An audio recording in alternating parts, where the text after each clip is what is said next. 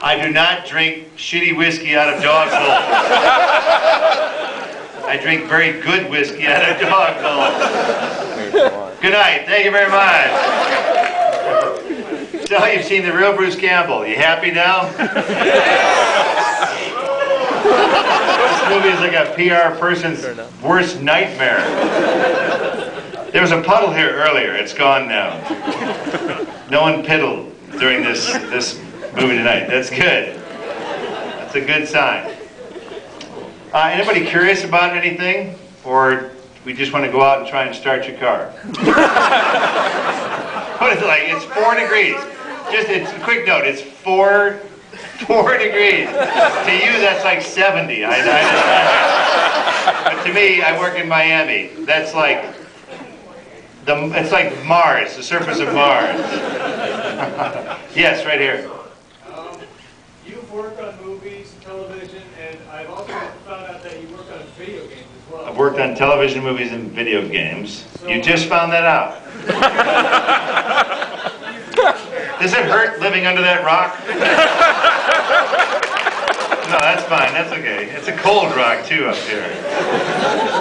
Which medium was your favorite? Which is my favorite? I come from Detroit, and we like manufacturing there, so I like job rotation. A little this, a little that. Yes. Yes, back there. I've really enjoyed your character in Burn Notice. Enjoyed my character in Burn Notice. Thank you for mentioning. Thank you for mentioning the #1 show on cable. Yes. Appreciate you bringing that. We have a special guest tonight. Artie Molesky's here tonight. Artie, where are you, buddy? Stand up. Come on. He's the stunt coordinator from Burn Notice.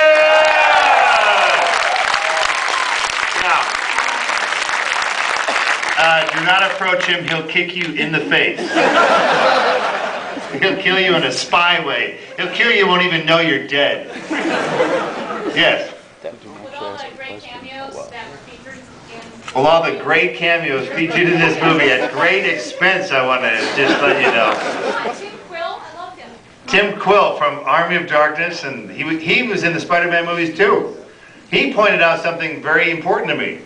If he wasn't in those movies, Uncle Ben would still be alive. Kind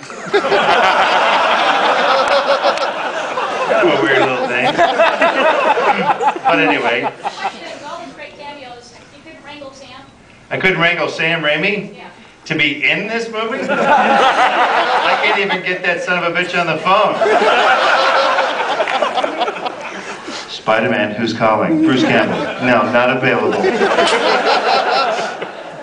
After I named the character in the first Spider-Man. If I wasn't in the first Spider-Man as the ring announcer, this billion-dollar franchise would be called the Human Spider. Yeah, that's right. Mr. Sam Spider-Man Raimi. Part 2, the snooty usher. Yeah. Spider-Man's trying to see Mary Jane in a play. Does he get in the theater, yes or no? No. No, technically I'm the only character who's ever defeated Spider-Man.